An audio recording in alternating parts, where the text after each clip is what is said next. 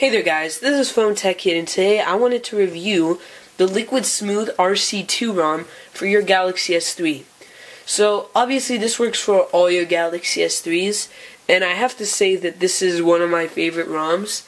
It's a blazing fast 4.2.2 ROM. If you like these wallpapers that you see right here, you download that as a separate file, and the link below will have all the ROMs, and you could just go there and choose the file to install the wallpapers. So as I said, that means it supports Sprint, AT&T, T-Mobile, Verizon, and International. So all those Galaxy S3's. As I said, this is 4.2.2. If we go down into About Phone, you can see that it is Android 4.2.2.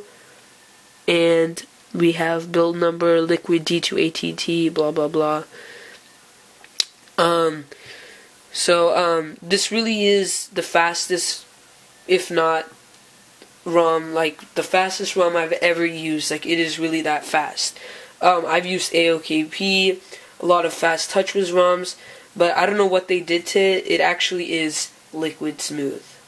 So, one thing that I love right off the bat, I don't know why I love this, is how the messaging is themed blue. If we were to go into messaging, it is still not theme blue, so you basically get normal theme there. But the icon is theme blue. Let me just zoom in. I just like how that looks. I don't know. It's kind of weird, but that's what I like. If we go into camera, you do get the options to save to external SD card, all that good stuff. You get the normal 4.2 camera, which everybody loves. If we go down into settings, this is where basically you'll be customizing all your stuff. If we go into interface, we could change the LCD density, we could change custom carrier label, which is right over here, AT&T. We could customize the clock widget, we could disable our hardware keys or change what they do. We have exposed installer.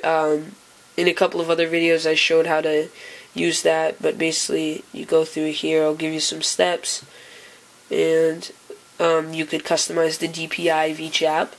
If we go to lock screen, we get some cool options like allowing rotation. We could go to the separate area with widgets, and we could have unlimited widgets and all widgets, which I find pretty cool. Basically you get some security options here, what your buttons do here, so you could have them do different actions. We could add targets, up to 8 targets, some shortcuts, and we could change the text color.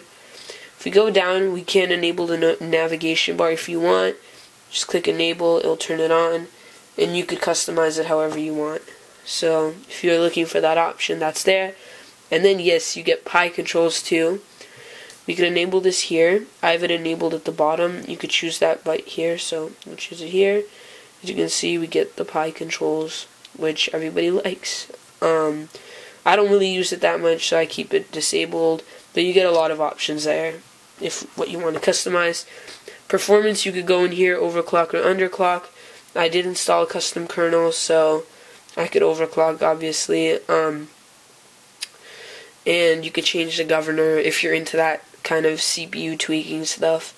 If you go in a power menu, we could go to expanded desktop, and we could click hide status bar. So basically, if you want extra room, you hold the power button, we click expand desktop, and it'll take that away, and now you get more room, but sadly you can't use that. So only when you're not in a video, but that's when pie controls get in use, so you could do that stuff. If we go back in the power menu, we can enable screenshot, sound panel. Sound panel is when you hold this. When you use these volume rockers, you could go through it here. You could customize all of them. I use that feature a lot, actually. Then we have power widget. We could enable this, and basically this gives us back these widgets, but we still get this stuff there too. I'm going to disable that. You can customize all that stuff. And we get quick settings, where you could go through here, tile and layout, and you could just add a bunch of ones that you want. So say I want reboot, and we could add NFC, and we could add orientation. And then if you go here, You have a bunch of toggles now all the time. Then you get some other options there too. If we go back down here, we have status bar.